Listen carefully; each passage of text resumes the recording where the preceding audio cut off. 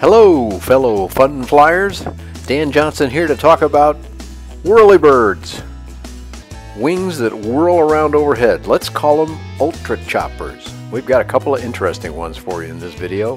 First up, the Heli Micron 3 Coaxial helicopter. Check this thing out. According to the company, a Russian outfit, which I do not know, this aircraft could qualify under Part 103 regulations for an ultralight vehicle, which, if it was fitted with floats, which they do show on their website, could possibly qualify.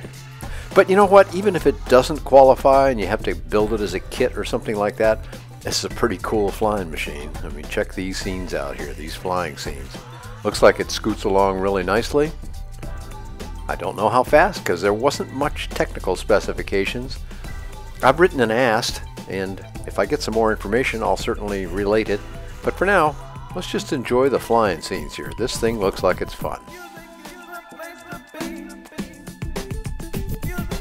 Well, obviously it'll hover. I only see 3 controls: a throttle in his left hand, rudder pedals, and a joystick. Looks like enough. Now we travel from Russia to Poland to look at the Fusioncopter Nano gyroplane. This big guy you're looking at is actually their first project, but while that works on certification, they said, we want to go have some fun, so they built the Nano. Another fun-looking aircraft, and this one, according to the designer, whom I did speak with, it definitely can qualify for Part 103 operation in the United States. And you know what, based on the figures that I saw, that looks perfectly reasonable. Looks like it flies pretty easily too.